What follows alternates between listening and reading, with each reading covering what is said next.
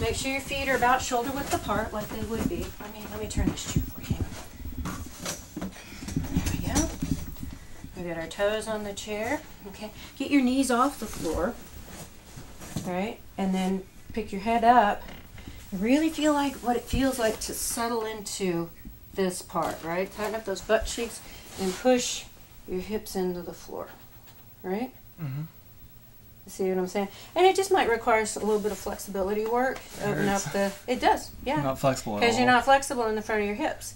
But that's something with a little regular stretching. You're doing this, 5 minutes each evening, or thinking about it. Right? It's just relaxing into that arch. You want the packaging? No. Cool. Okay.